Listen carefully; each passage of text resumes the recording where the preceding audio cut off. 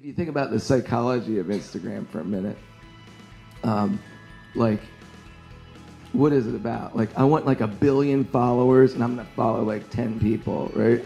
Because that shows how awesome I am, right? I'm amazing. So, what would it look?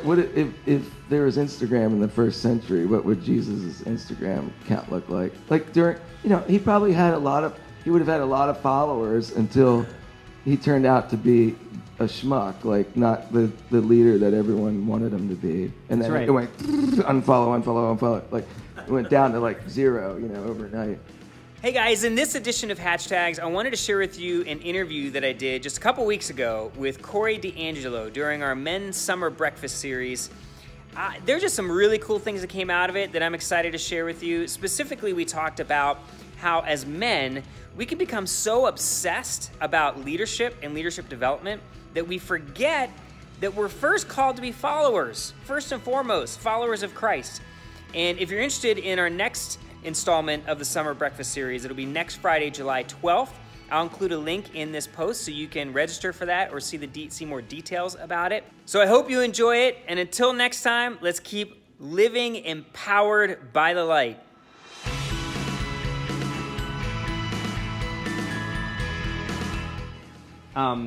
Talk a little bit about this idea of servantship. Yeah, so that's Lance's. I don't know if he coined the term. I think he probably did. But yeah, you mentioned earlier, like if you go on Amazon and search books on leadership, there's like 600,000 of them or something like that. And you type in servantship or servanthood, and there's like 200. Yeah. It's like, But really, what Lance is getting at, and I'm going to read the scripture because it's impacted me like significantly. He starts out. I mean, the passage. Some of you, I'm sure, most of you have read this, but where a few of the disciples are arguing about, like their mother actually goes to Jesus and he says, "I want my sons to sit at your right hand," and Jesus kind of rebukes her and says, like, "I don't think you know what you're asking." And so he turns to the disciples and he says this, "You know that the rulers of the Gentiles lord it over them, and their high officials exercise authority over them. Not so with you. Instead, whoever wants to become great among you must be your servant, and whoever wants to be first must be your slave, just as the Son of Man did not come to be served, but to serve and to give his life as a ransom for many." And then I'll read one more. So Matthew 23. "But you're not called to be you are not to be called rabbi, quote unquote, for you have only one master, and you are all brothers. And do not call anyone on earth father, for you have one Father, and he is in heaven. Nor are you to be called teacher, for you have one teacher, the Christ. The greatest among you will be your servant. For whoever exalts himself will be humbled, and whoever humbles himself will be exalted." I think what I learned from Lance and just studying scripture is Jesus doesn't really talk about leadership. What? He doesn't. He rarely, if ever. I really have struggled. I mean, okay, maybe shepherd, but that's different. Well, I don't know if we'll get into that, but let me throw something out just because maybe some of we're thinking this. Wait a second, didn't he model leadership for us? He modeled servantship. Okay, so listen, like this is hard to get. It could be semantics, but it's really important for me to retrain my mind on this. We live in a culture that's obsessed with leadership. It's obsessed with it, guys. I mean, like I have all these books in my office, about leadership, and we talk about it, we read them, and there's a lot of good knowledge there. However, we have to realize that it's not what Jesus taught.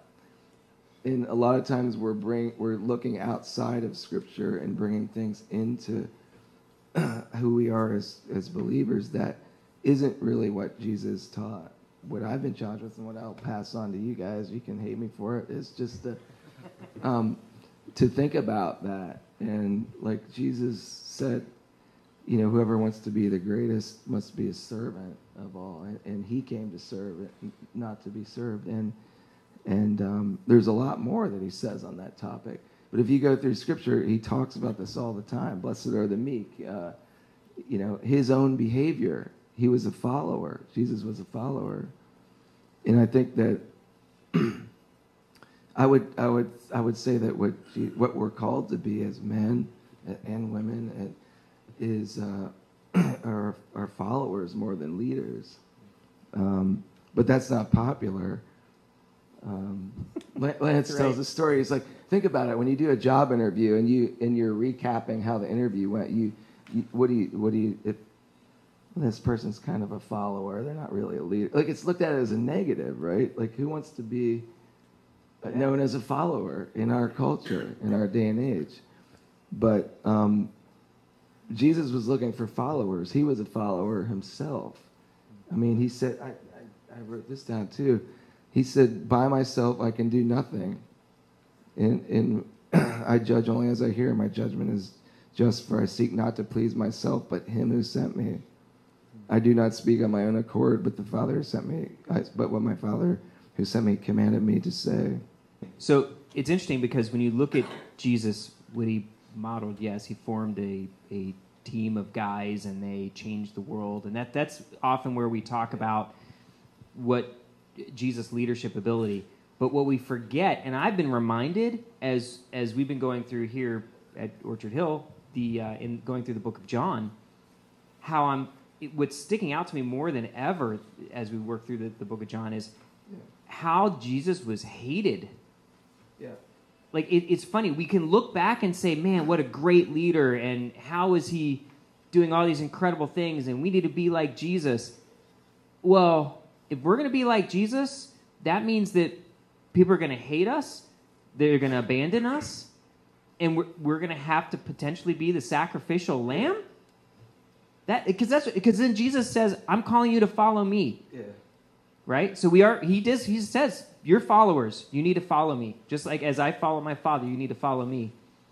And he tells his disciples, the apostles, over and over again, look, I'm going to go to the cross and I'm going to be butchered. You're coming with me. Join me in this. We're going to all get butchered together.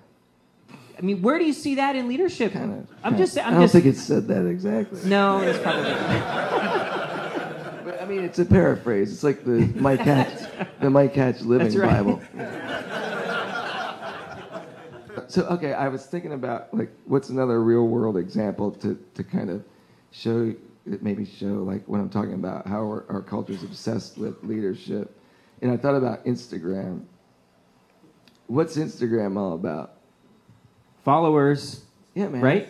Like, my worth, and Chris, please don't take it. Chris is, like, big on Instagram, in case you didn't know. It's awesome because, like, and I love it. I love Instagram. I love checking out what people are doing and stuff like that. So this isn't a slam on that. But if you think about the psychology of Instagram for a minute, like, what is it about? Like, I want like 1 billion followers, and I'm going to follow like 10 people, right? Because that shows how awesome I am, right? I'm amazing. So what would it look? If there was Instagram in the first century? What would Jesus' Instagram count look like? Like during, he probably had he would have had a lot of followers until he turned out to be a schmuck, like not the leader that everyone wanted him to be. And then it went unfollow, like it went down to like 0, overnight.